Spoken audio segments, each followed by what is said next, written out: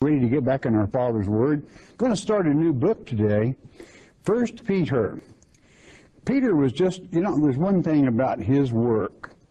He's plain, he's common, he was a commercial fisherman. He talks in a language that just about anyone can understand because he lays it right out plain and level, whereby anyone can understand it. And, of course, this letter is written to the elect, those scattered abroad, the dispersed, meaning the house of Israel and the house of Judah. It also applies as far as salvation is concerned to all people.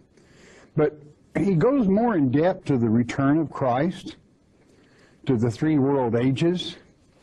Quite a bit of depth in this book, 1st and 2nd Peter. So you want to pay real close attention because it comes off in a simple way that a child can understand. His Aramaic name is Cephas, which means rock.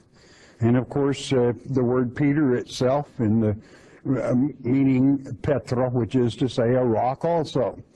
It is the rock that Christ said, I'm going to use you to build the church on this rock, meaning himself.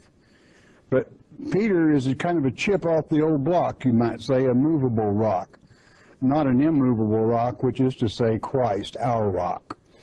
Now, Christ himself would call him Bar-Jonah, which is a Hebrew word meaning son of the dove. And it's important that you note because Bar-Jonah, being wherever the Holy Spirit comes, is symbolic. That dove is symbolic of that. And that means it's directly from the Father. And you want to pay real close attention. So having said that, inasmuch as it is written to the election, the separated ones, and all concerned, makes it a fantastic book. Chapter 1, verse 1, a word of wisdom from our Father. Let's go with it. Peter, an apostle. Apostle means one sent forth, okay, of Jesus Christ. Who was he sent forth of Yeshua Messiah, Jesus the Christ, the anointed one. To the strangers scattered throughout Pontus.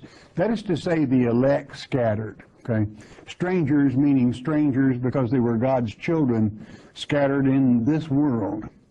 Galatia, Cappadocia, and Asia, and Bithynia. Okay, just all the places he had gone. Okay, verse 2, listen carefully. Elect according to the foreknowledge of God the Father through the sanctification of the Spirit. Well, what Spirit? God's Spirit, the Holy Spirit. Unto obedience and sprinkling of the blood of Jesus Christ, shed on the cross, of course. Grace, that's unmerited favor unto you, and peace be multiplied. So much stated in that very verse, the fact that God did send our Redeemer. That blood was sprinkled, it was shed.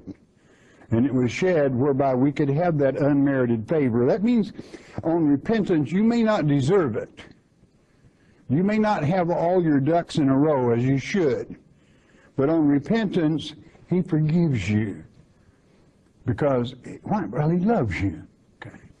God loves all of his children. He may not love what you do, but he truly loves you. I have to draw attention to the foreknowledge of God. Peter will teach the three earth ages probably better than any other apostle.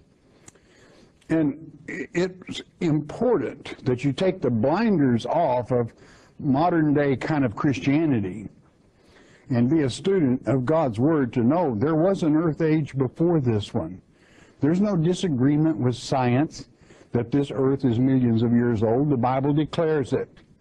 But you get some Bible thumper that'll stand up and say this earth, according to the Bible, is 6,000 years old. Well, that's just a bunch of bunk, okay? Because in the beginning, God created the heavens and the earth, period. Didn't say when. But we know from then the earth became void and without form. God doesn't create anything void and without form.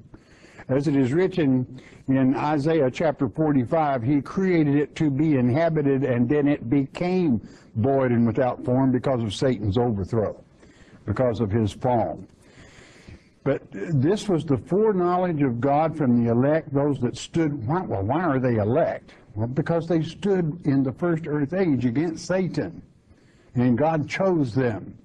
That's why, as we have just finished the book of Romans, it states there that you are predestined. I'm talking to God's elect here. It doesn't make you special or better than anyone else. God is not a respecter of persons. It's just that you're a can-do type person. You know it. And many of you have known there was more to God's word since you were a child than you've been taught. So listen to Peter, and we'll learn a lot. Verse 3.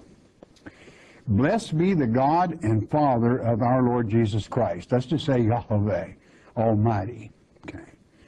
Which according to his abundant mercy hath begotten us again unto a lively hope, not a dead hope, lively hope, okay, by the resurrection of Jesus Christ from the dead. Oh, death, where is thy sting? It doesn't have one, okay.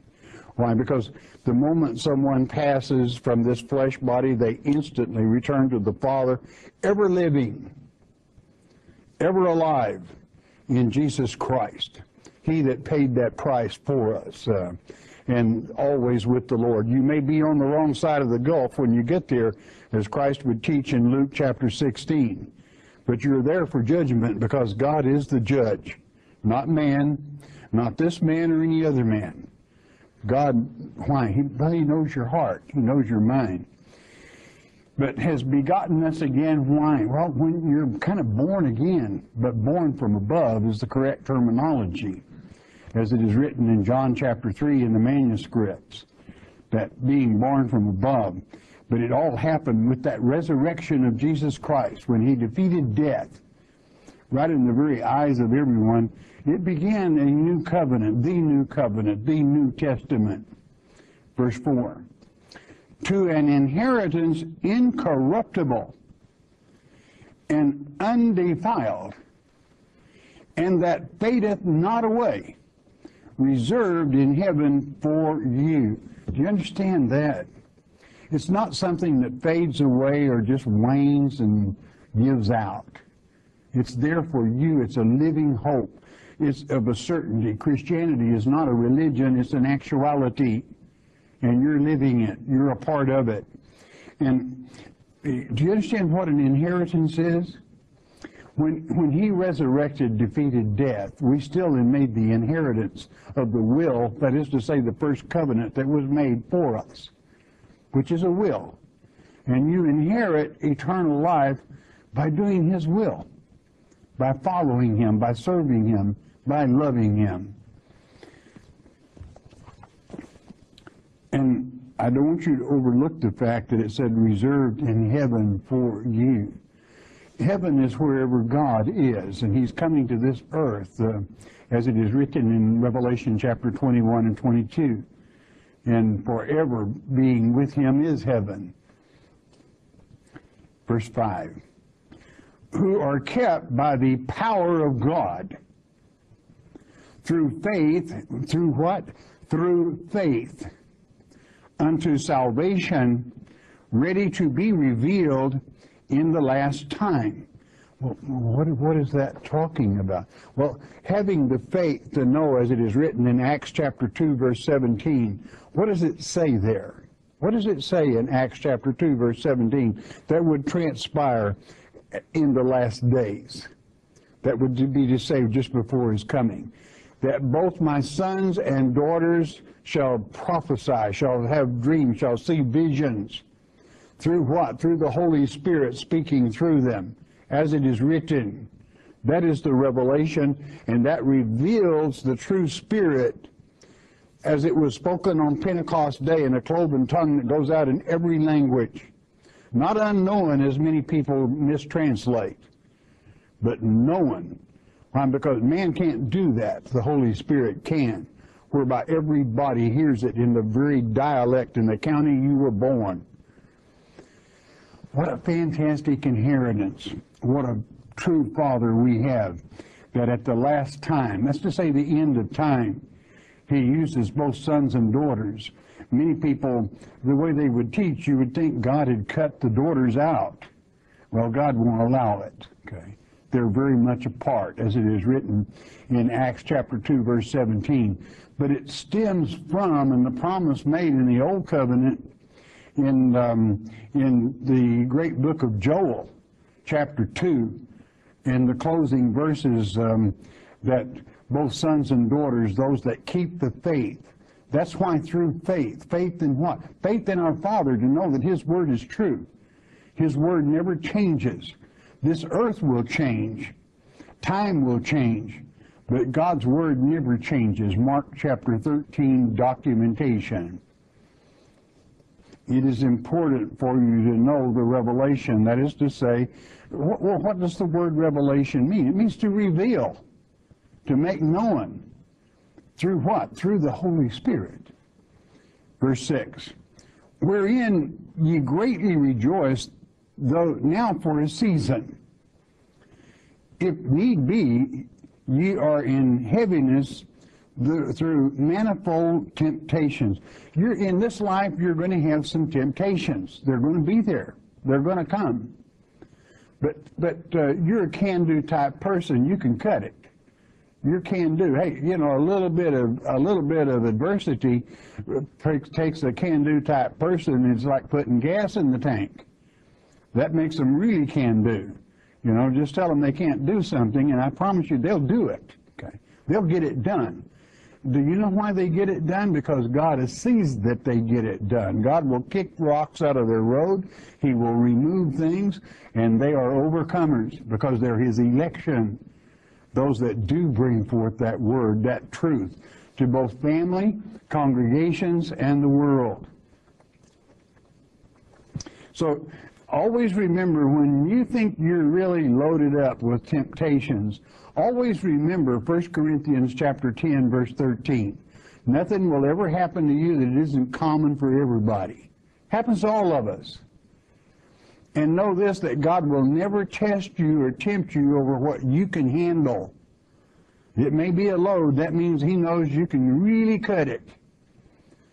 And the finishing of the verse is that He will always give you a way through, a way out. He takes care of business. This is why when you're serving Him, that's why you can rest assured you can do it. Why? Because He's helping you.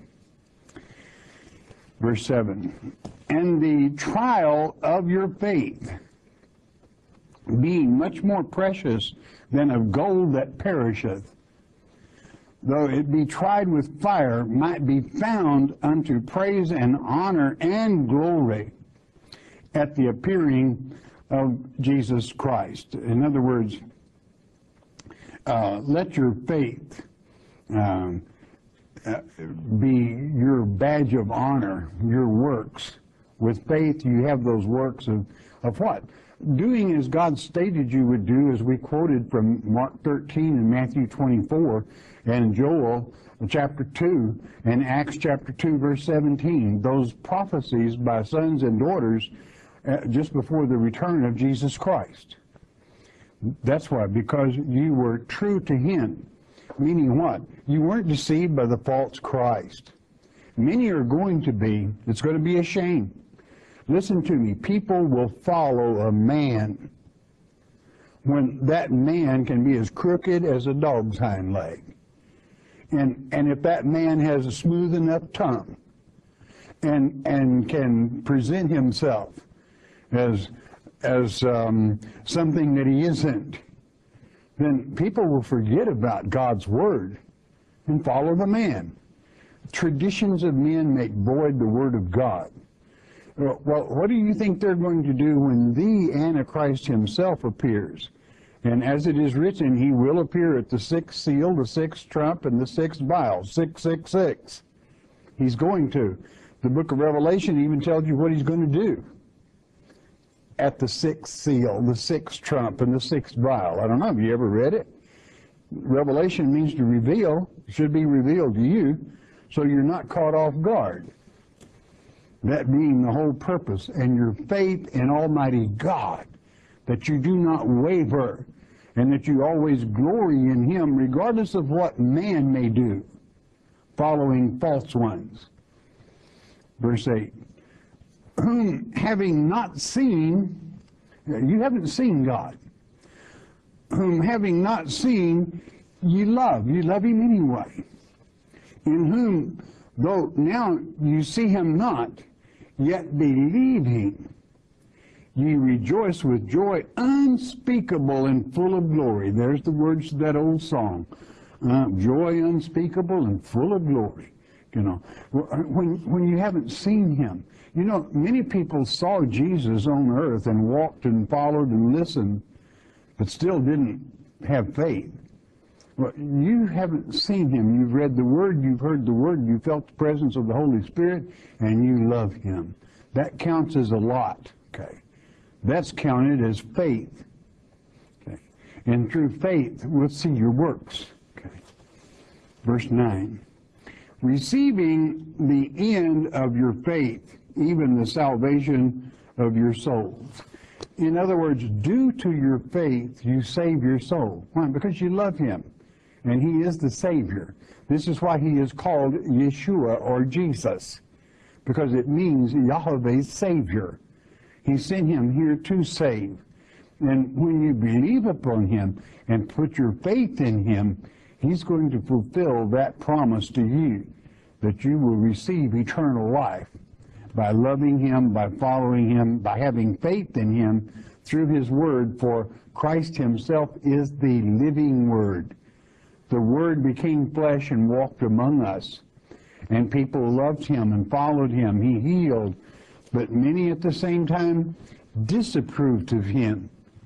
What? Well, they crucified him. The sons of Cain, basically, crying in that mob, that maddened mob, crucify him. But he was doing it for you. Verse 9, receiving the end, and we got that. Verse 10, of which salvation the prophets have inquired and searched diligently, who prophesied of the grace that should come unto you. All down through the years, the prophets themselves wanted to live at this time. Okay. Isaiah, a virgin shall conceive, and a child shall be born, and you shall call him Emmanuel, which is to say, God with us. And that's who Christ was. Emmanuel, God with us. And those prophets all the way back to Genesis chapter 49, verse 10, the prophecy was made that he would come, and out of Judah would come that majesty, that symbol of kingship, and through Levi, of which his mother was, of the daughter of Aaron, Mary. Mary's mother was of the house of Levi, though she married a person of the house of Judah, bringing the law and the king together in the birth of Mary, the mother of our Lord Jesus Christ. So Christ then became the law and the king, which is to say, King of Kings and Lord of Lords, his title. That all these prophecies brought this knowledge and information forth if you have read it, if you have absorbed it, and if you have the faith to know and to understand and to believe in him. Though you have not seen him, you shall. And you shall walk with him, and he will walk with you. You know, though you have not seen him, he will never leave thee, he will never forsake thee. You can count on it. Verse 11, searching what? Of what manner of time the Spirit of Christ, which was in them, did signify, when it testified beforehand the sufferings of Christ and the glory that should follow. Which scriptures would testify that? Eli, Eli, lama sabachthani. His words on the cross, Psalms 22, gave it to in detail of how they would nail him to the cross, his arms pulled from socket, soldiers gambling for his clothing at the foot of the cross. Psalms 22, verse 22. This happened for what purpose? As it is written in Hebrews chapter 2, verse 14, whereby he died on that cross, whereby in that he could destroy death, which is to say the devil. In other words, the devil, ultimately his children, brought it to pass, the crucifixion. Now God can kill his child, which is Satan. Satan was created by Almighty God. Now God can destroy him without batting an eye. Why? Well, he's got it coming. And what is the Spirit of Christ? Well, naturally, it's the Holy Spirit. If you've seen the Son, you've seen the Father, Emmanuel, God with us. It was all written long ago, and you have to believe God's Word. When you absorb God's Word, there are no secrets. God forewarns those that He foreknew. You know, it is a strange thing that where He would title this strangers in verse 1. The word strangers, why? Because God's elect don't really belong here. They are strangers here because they belong with Him. They are election. The name Barbara. Many people worry if they're named Barbara. Well, it means strange. Well, these flesh bodies are strange bodies to us. Scattered and sworn. I'll be careful how I say this because it can leave the wrong impression at times. But we are made in the image of God and the angels. I can repeat that by saying we're made, Christ in the image of Almighty God, and you in the image that you were in the first earth age. Okay. It's that simple, that laid out, no big mystery. And so it is that Spirit guides, directs. Verse 12.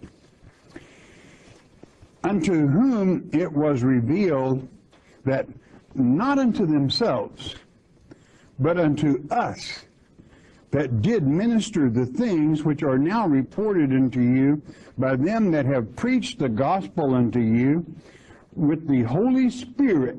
The word is pneuma in the Greek, and it means spirit, sent down from heaven, which things the angels desired to look into. In other words, I want you to grasp that thought, that when the Holy Spirit comes down and touches one of God's elect and uses them, the angels in heaven are interested. They look down to see how it takes effect. They're anxious to see how it happens, what you will do with it, what you will do with that information delivered to you by the Holy Spirit. The very angels in heaven rejoice when you bring forth that truth.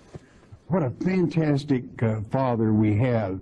That the word here, desire to look into, is the Greek is stoop or bend down to look. And that means taking a very close look. So you got a lot behind you, friend. Don't ever start angel worship or anything of that nature. But you got a lot pulling for you when you follow God's Word, when you teach His Word, when you share His Word. Just a tidbit. You might say, well, I'd never talk to you, maybe just one person. Don't you realize that one person is important to God? If He had 100 and that one was here, He would leave the 100 and go after that one? And perhaps that He sent you to get that one? You see, God works in marvelous ways. And certainly that Holy Spirit, when it is in operation, the very angels themselves, it's no mystery that the prophets long for this time, but the angels themselves bend down and stoop and look and watch, observe the events that transpire in this generation of the fig tree. Verse 13, wherefore gird up the loins of your mind. You listen to me. Gird up the loins of your mind. Be sober. That means you be serious, sincere. And hope to the end for the grace, that's the unmerited favor that is to be brought unto you by the revelation of Jesus Christ. Where is that written? Matthew 24, Mark 13, and Luke 21. He will never leave you. He will never forsake you. That Spirit will speak through you when you're delivered up, when it is revealed, when it is supposed to come forth. And you will do just fine. God depends on you if you have eyes to see and ears to hear. If that sounds a little strange to some, put her on the shelf and let her sit there. Okay, you'll do fine. Peter goes into much depth, even in common teaching, but it's very simple, it's plain, and it's laid out plain and level where a child can understand. So don't wrestle with it. Simply know and understand that our Father speaks beforehand. Well, what does He do in Matthew 24 and Mark 13? He guides you. You don't even have to talk. He talks through you, taking care of you, using you. That's work, my friend. That's God's work. And boy, does it pay dividends in our Father's heart and mind when the love pours forth into His children that are strangers in this land. Why? Because they're His elect. They're here to help others. Don't read more in that than there is. You have two ends of the spectrum. You have those that have free will, and you have election, that God will interfere in their lives, as it is written in Romans chapter 8, verse 26. God's elect don't even know what to pray for.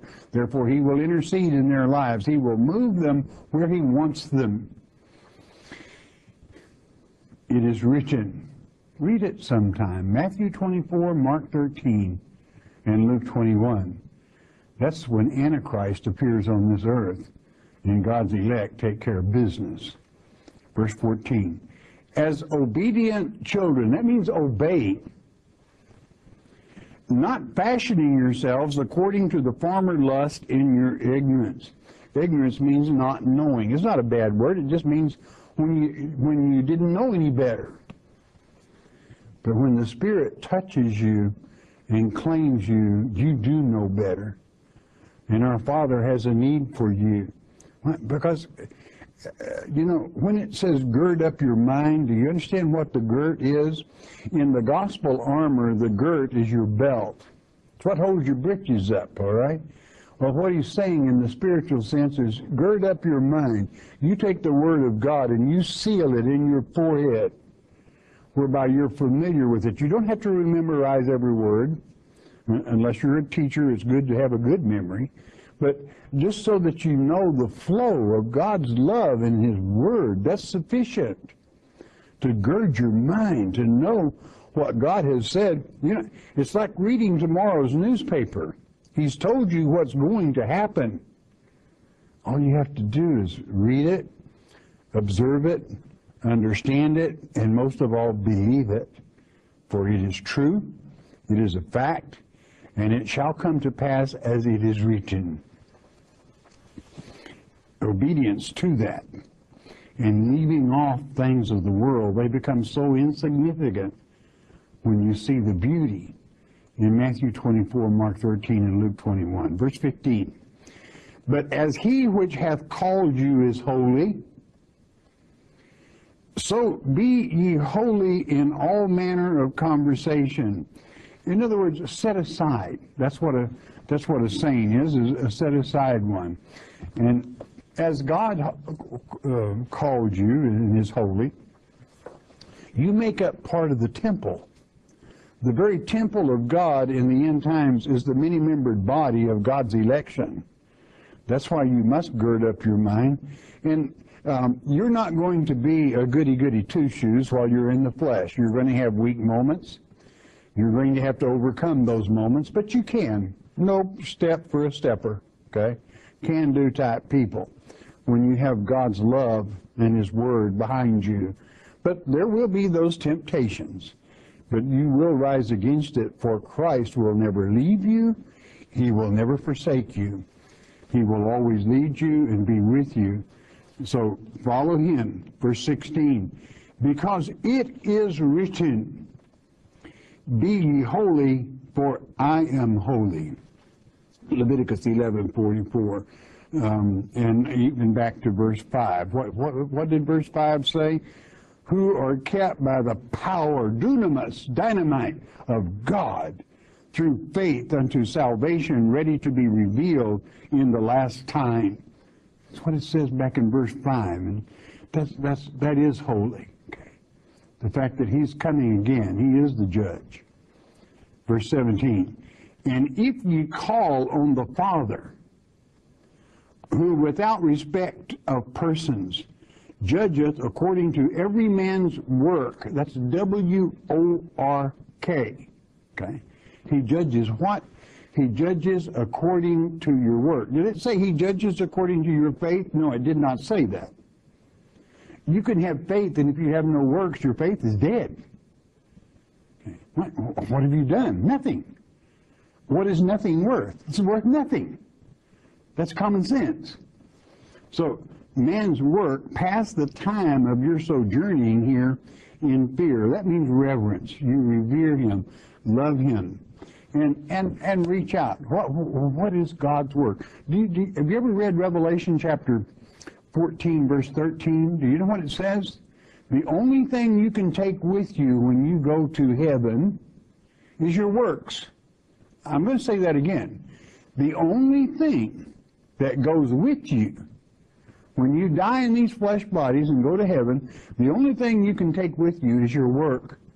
Because as it is written in Revelation chapter 19, verse 7 and 8, that your works weave together the fine linen that you wear in heaven. No work, no linen. Where does that leave you? Naked as a jaybird, a baby jaybird. No work, no linen. Okay. It's that simple. So what is work then? Well, a mother taking care of her children. When a mother reaches out and with her loving hand guides and leads and directs her children, that's God's work. Because those babies belong to God freely. He loans them to you. And that nature itself takes over and loves them and leads them. And a father that provides for that family is justified and is God's work. Or planting a seed or sharing a truth. That's work. Okay. And God counts it so. So understand, never, always protect your credibility. Some people feel they have to overdo. Just let God control. Wait on him. Opportunities prevail. And he loves you, and he considers that work. Don't miss any of these lectures in these books of Peter. There's a lot of information here that strengthens one in this generation of the fig tree. Don't miss them. All right, bless your heart. You listen a moment, won't you please?